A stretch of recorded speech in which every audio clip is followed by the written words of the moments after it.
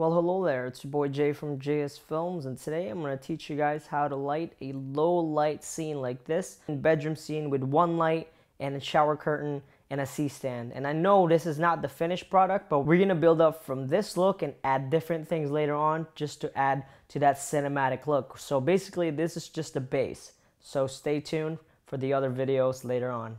Alright, so usually I would have wanted this light to come from the outside, but the problem is I'm on the second floor, so I'm just doing what I can. So I have a C-stand here, a regular C-stand, and I have an LED light here, which is daylight balance, but we have some full CTO slapped on it because I like that tungsten moonlight look. Instead of having it blue, I like it grayish, kind of like in Terminator Salvation, so I'm using that.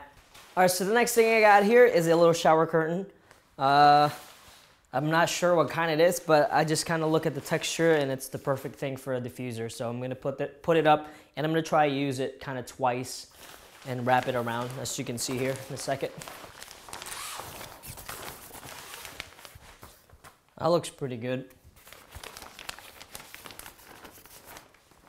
Alright, and what I'm going to do is kind of just tape it so that it's wrapped around instead of just dangling, because if I leave it like this, it's going to leave a lot of light. It's going to leak a lot of light outside in the back. And just clip it on the back of the light. And the next thing I'm going to do is use a little trifold black board like this. And I'm just going to kind of feather the top part of the light because I just want the bottom side. So I know it looks kind of weird, but I don't want the top part because it spills light all over the top of the ceiling there.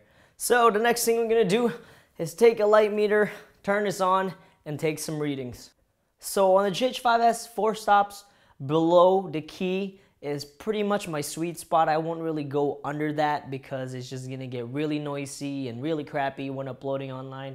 So I'm just going to meter around just to see if I can go like within the levels I'm happy with.